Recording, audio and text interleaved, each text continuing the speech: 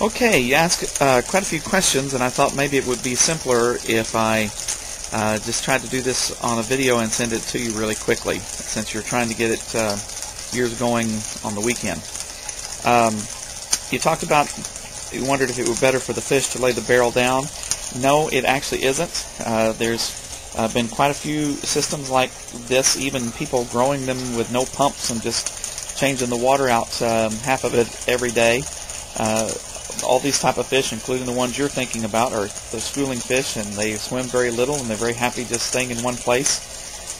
So if you have space, I suppose it's fine if you want to turn them on the side, but you're going to be making more of a frame. I'll show you the little frame that I made if I can. It's really very simple.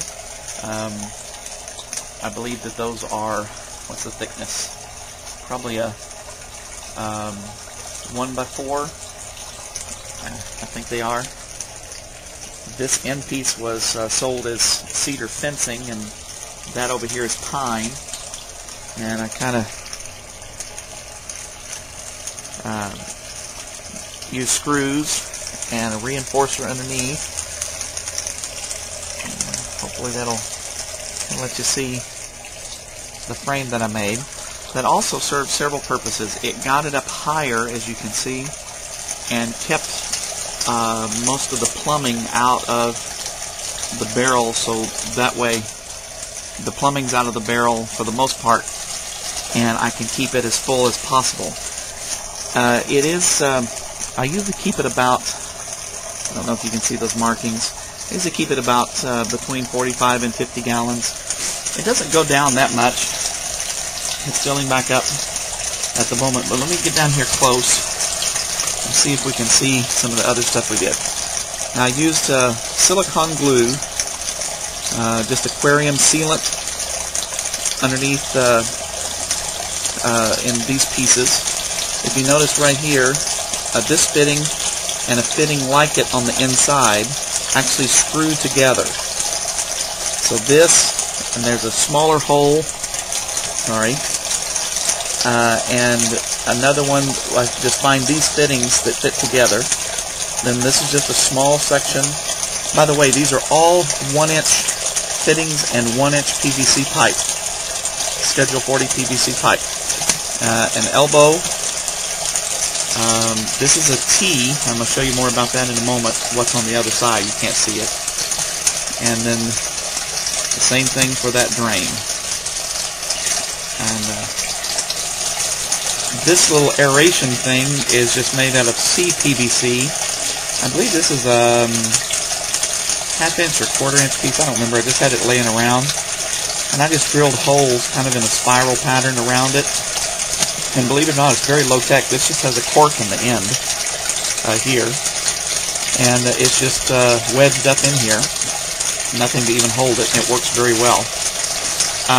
This is just a zip tie that holds it in this position. It's very important that the siphon loop stays in the position that you want it.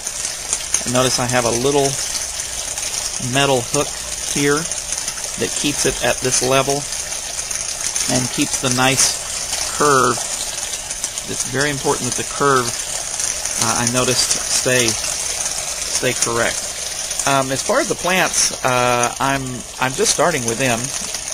I've had some lettuce growing in here just to make sure. That told me when it was ready and they were growing well. I took them out. But that's you can put really almost anything, any garden vegetables you can put in this, and try them at least. That's a Japanese eggplant. There's some strawberry. Believe it or not, that's a watermelon, and another watermelon over there.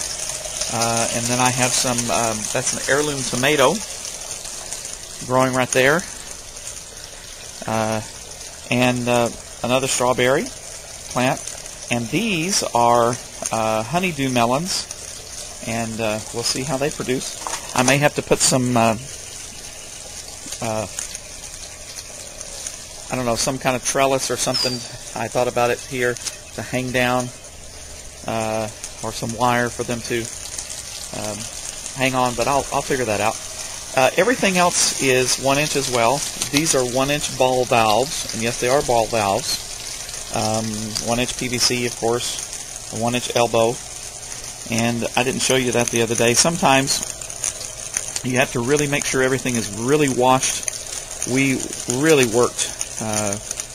Contractor's rake, heavy-duty debris rake, a flat shovel, high pressure hose on a concrete surface. It was our driveway in the front of the house, and we raked and washed and raked and washed and raked, scooped and washed, and we washed till all of this the water the water drained clear, flowed clear, and because it was just red powder all in it. But it took a while, but it was no big deal. We also put a piece of Scotch-Brite pad, any kind of filter material, and it catches some. We did that at first, and it got a little bit more of the red material, but we've not had any problem. It cleared up really well, very, very shortly, because there was hardly anything left, and that's the important part. I will also tell you this: I believe that the lava rock is important because of the porosity, since these are small beds, and a lot more of the nitrifying bacteria can grow in the porous rock.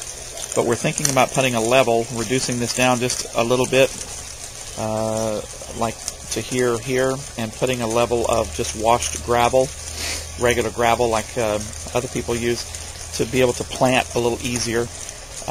It's a little rough on the fingers when you start digging to put transplants in it, so you can consider that. I would still use the red lava rock to here, and then put a layer of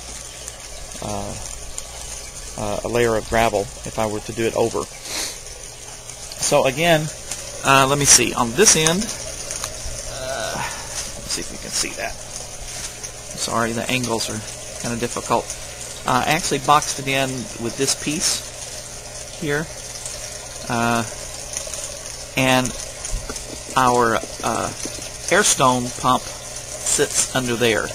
I know that you can't see it, but that's what that is.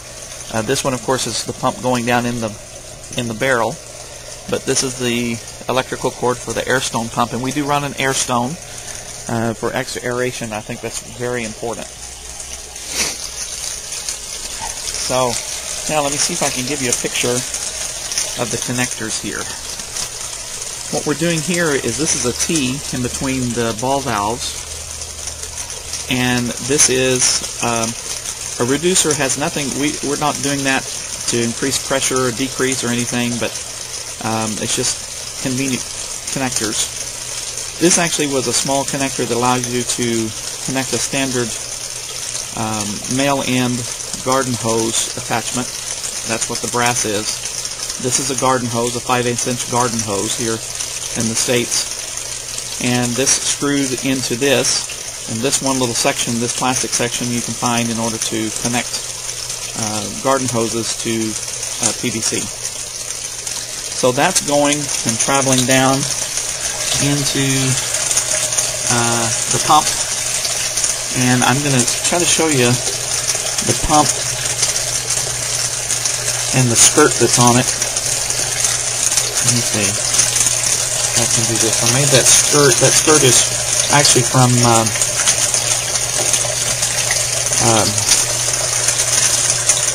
I believe it's from an evaporative cooler, and I just cut it so that it fits. There's the size of the pump. Maybe they'll give you an idea. I don't know really what size that is. Sorry. It's actually overkill. It's pretty big, because if you notice, I really have to turn the ball valves down.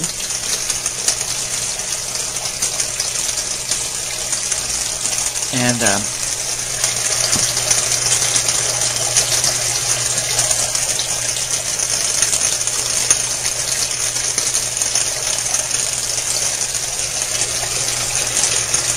take a look at that again, just a second.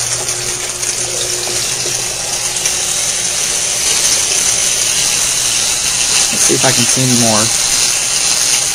That is a Beckett Corporation submersible fountain pump, 120 volts,